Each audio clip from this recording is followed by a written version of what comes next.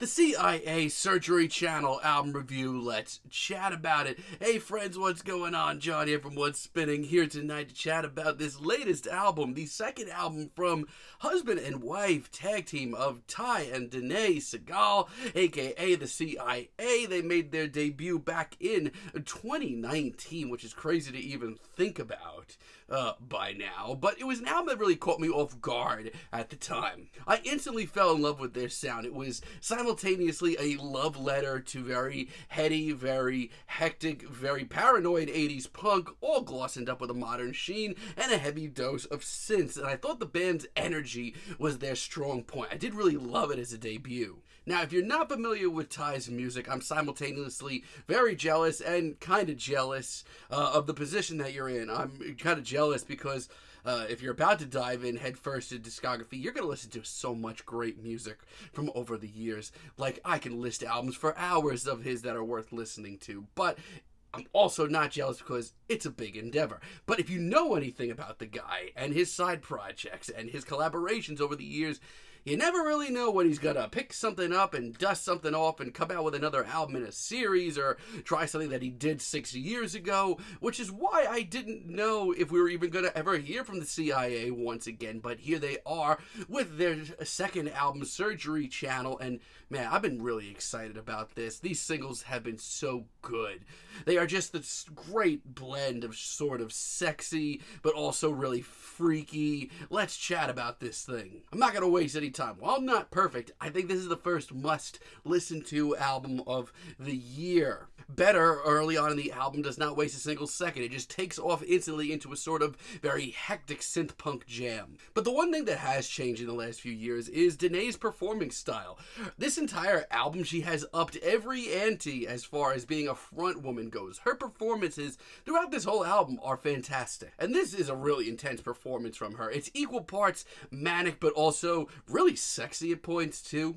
But it also has an old school punk urgency that I just can't help but salute. I love this.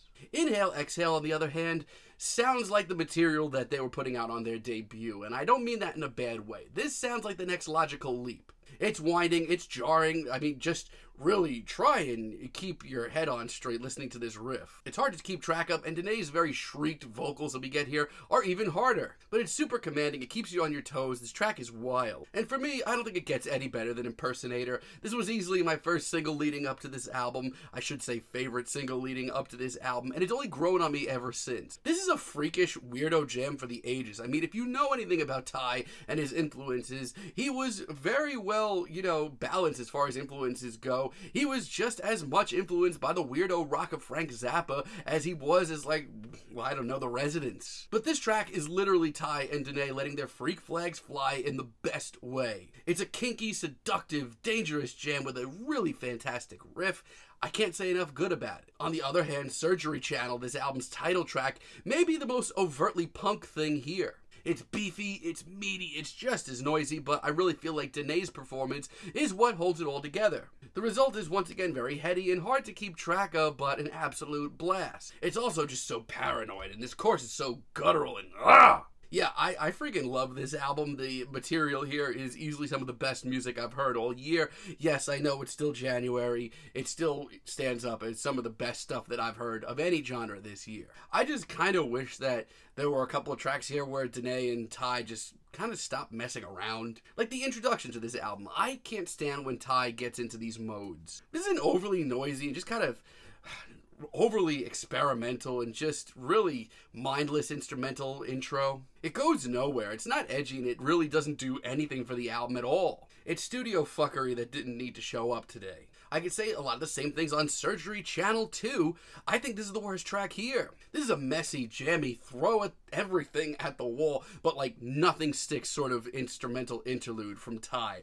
I can't stand that these moments just keep popping up on his albums. It's not exciting, daring, or even experimental. It's muddy, murky, and uninspired. If you whipped this out at a live show, I honestly would be really disappointed. Now, I will give credit where it's due. It's easily the most overtly dark and looming thing here. It does have a great atmosphere, but it's just not enough for me. And Construct late in the album, I'm not feeling it. Like, this is probably one of the more dangerous sounding tracks here once again, which is something that I've enjoyed so far. Listen, I get it. It's supposed to be a little out there.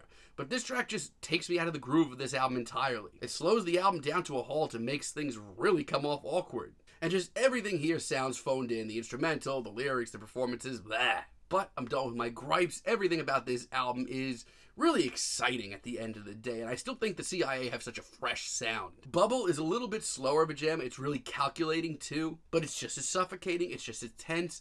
I really am impressed with what they're doing still. And Danae, once again, in her performance here, sounds so incredibly driven. I'm so impressed with her. It's a very dangerous sort of track with, once again, just the right amount of sexy. On the other hand, You Could Be Here is one of the most wild and off the rails track here. This is the C.I.A. after 3 cups of coffee. It's noisy and caffeinated and hard to keep track of. But even this sounds right where it should be, mostly because we're getting another fantastic performance from Danae. We're getting some really fantastic synth work here. This track sounds right. The Weight, on the other hand, has almost an industrial feel to it. It just starts meaty, and it just keeps getting meatier as this track rolls along. I mean, if you need a good workout album for your gym playlist, put some of these tracks on here. They're great. And today's performances by this point have gotten so out of control, I can't help but smile. And Under is a very different track for the album.